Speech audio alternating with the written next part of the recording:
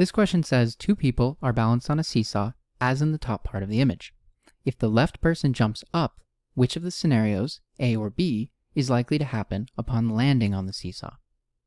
Is it A, where the left person who jumped is now at a position lower than that of the person on the right, who is now higher?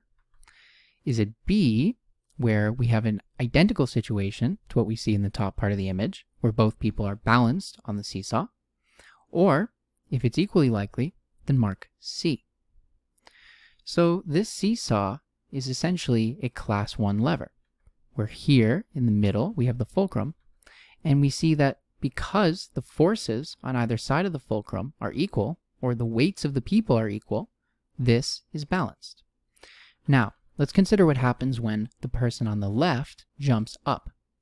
Well, when they jump up, that means the force that was acting down on the left side of the seesaw, or to the left of the fulcrum, is no longer present.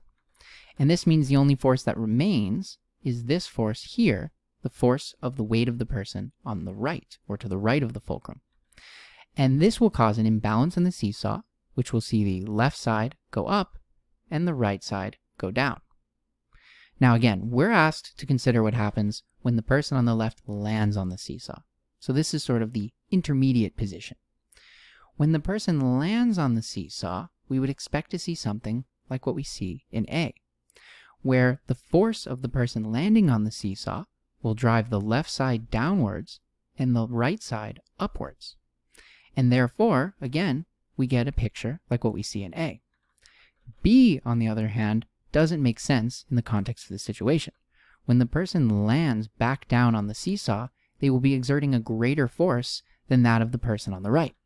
And therefore, we should see this left side lower and this right side higher. But again, in B, they're balanced, as if the person had never jumped. So therefore, the correct answer is A.